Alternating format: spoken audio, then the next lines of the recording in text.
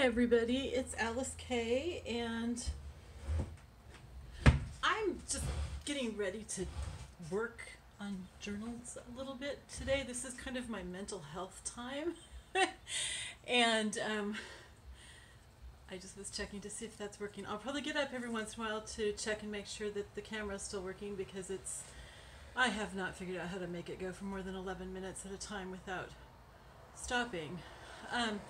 But anyway, I have a bunch of stuff that I'm working on as far as journals, and I just thought it would be fun to invite you along, show you what I'm doing as if you were here visiting me, and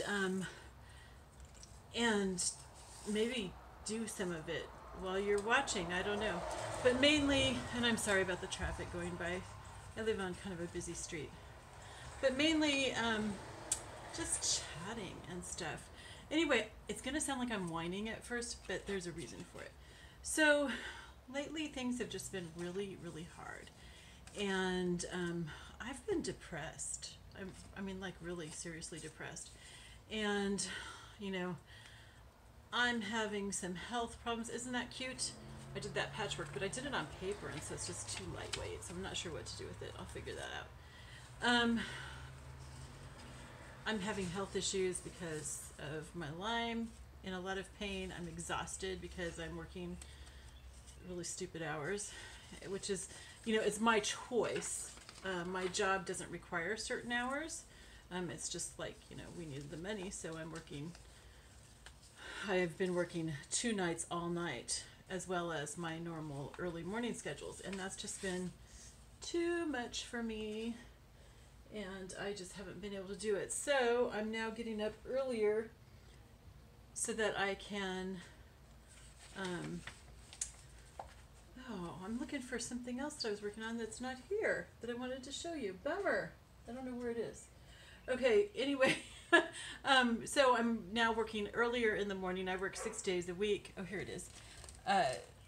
You know, and again, this is not required by the company. It's just, you know, what our needs are right now. But anyway, so, and Bill's having health issues too, and we're having financial issues because we had a number of setbacks in the last 10 months, one of which was just such a major shock, because it was somebody who really, really hurt us, and financially, and very unexpected. And so it was such a major shock that it created what I think is probably PTSD for me, and it's just been hard for me to be around people since then. So I've really kept to myself, and that's not the end of the world. It's okay and stuff. It's probably not, you know, healthy long term, but it's what I've needed to do right now. So anyway, all this to say, discovering junk journals like around the end of December and working on these has been amazing for my mental health. It has helped me so much. And then also, you know, I've gotten to know a group on Facebook, Scrap All About It with Dear Julie, I think is what it's called.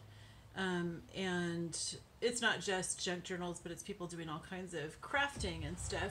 And they're just like really supportive. I have not seen anything at all negative said on there to anybody, by anybody or anything. And so it's just been really wonderful. And just having this time to craft has been really good. And at first I was doing it because we needed some lower price point stuff at our store. So I wanted to have a bunch of things for that. But then we decided yesterday to close our store in Tellico Plains, which was really sad. But at the same time, it's what we needed to do for our own health and well-being in so many ways. And so now I don't have to do it, but it's like I want to still do this for a couple hours a day because it's just helped me so much. And it's just been a creative outlet, and it's just been really good. Anyway, so here's one of the things that I'm working on is a folio. This is all paper. Well, this is fabric, but the cover and everything is all paper. It's paper sewn onto a file folder that's been cut up. And I don't know if you can see the whole thing. I don't think you can. But once. So I haven't gotten all that far on it. It's shabby chic, so it's got lots of, you know, threads all over. But see, isn't this fun? I love doing this. I love taking my scraps and sewing them onto something. And they call that Franken paper because of the zigzag. So that's really fun. So I'm doing that.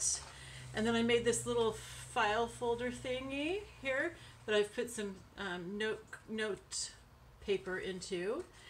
And that's really cute. But then I was thinking today, I think what I'm going to do is I'm going to make a blank junk journal. Not a big one, but kind of a beginner's level junk journal. Beginner level for the person who's journaling.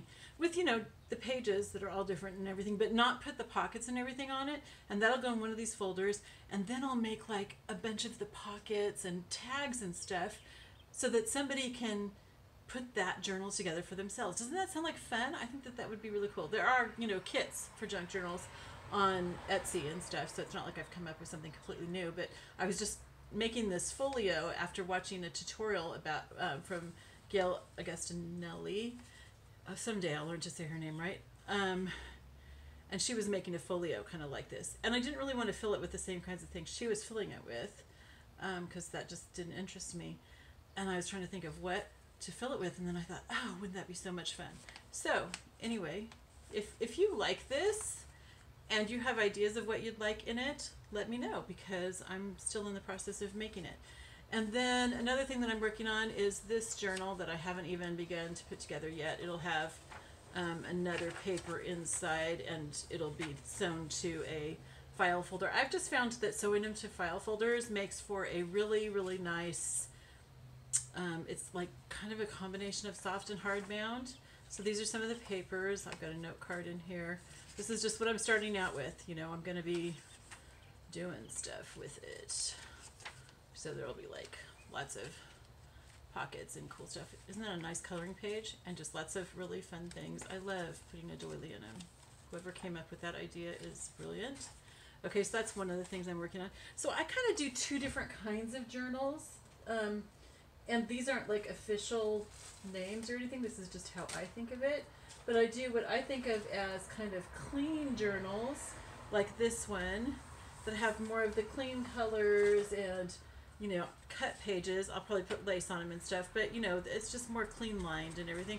And then I do what I think of as grungy journals that have, I have stuff that I'm going to put in it, that have torn pages and just a bunch of stuff on it and tend to be more weathered looking. And, you know, I make them so that they look like somebody's been using this for a really long time kind of thing.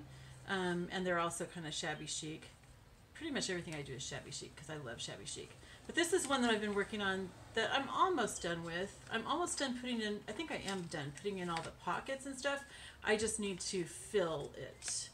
Put all the stuff in the pockets. I think I started right there and stuff, but I didn't get very far yet because I started on another one. I tend to be a little, whoa, squirrel, you know. And so anyway, but this one's really fun. This is East Tennessee and basically Monroe County, really. And see, my husband is the centerfold. Isn't that sexy?